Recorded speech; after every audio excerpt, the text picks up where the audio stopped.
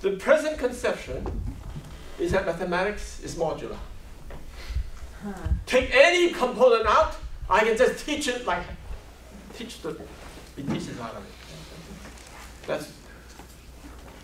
This is the worst consequence of TSN. You have been programmed to do the wrong things. Mathematics is a pyramid.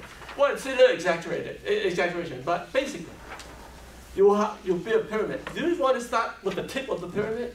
Or you have to do the foundations first, layer by layer? Foundation, right. I get that. Exactly. Yeah. Right. So you have to make sure you subscribe to that philosophy. This is exactly what I want you to come up to present tomorrow. The product formula. So the product formula is very clear, right? Mn KL into NK and L.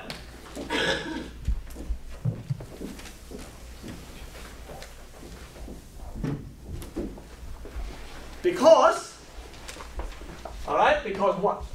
Now, so I haven't written it down, but you can find it in the notes. So, but we can talk about it. What does this mean? Can someone try this? What does this mean? What's this? M over N times K over L. Can someone try it? What is it? I haven't written it down, so it's not fair for me to ask you. But you understand the rest, then you can understand what this has to mean. Let's try somebody else. Amy, you want to try? What's it mean? It's the concatenation of M parts when the segment K over L is divided into N equal parts. You all get it? Yep. Hey, yeah. So that's what it is. That's the meaning. That's the meaning, right? So now, that means what do I do? So, not do that. Right? So I'm trying to find out what it is. What do? I have to partition this object into N equal parts. As it stands, what is K? I know nothing about K. So we'll make a multiple of N. So I want to make sure that it's easier to do, so I say what? The trouble with this is that it's K of the marbles. K, 1 over L. Marble to me is 1 over L, right? I have K marbles, I want to divide into L, N equal parts. What do I know about K? I don't know nothing about it. So I'm better to change my marbles. I say, this is NK of the marbles.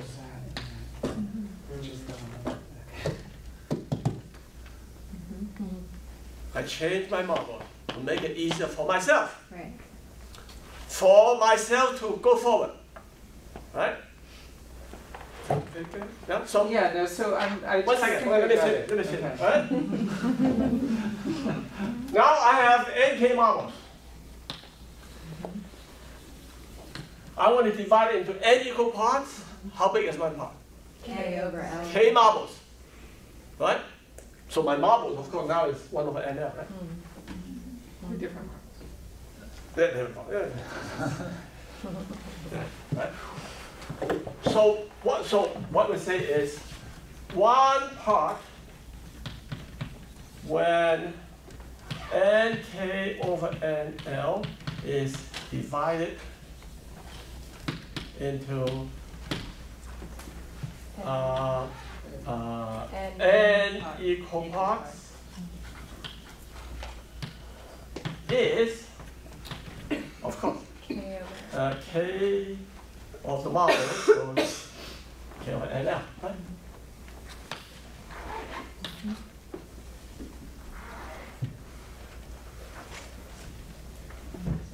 Good? You agree? Right? One part, one and this, but N equal parts is K over NL. But now, coming back. And is this what I want? No. Well, I want what? M of them. M of those, right? So instead of K marbles, it's NK number of marbles.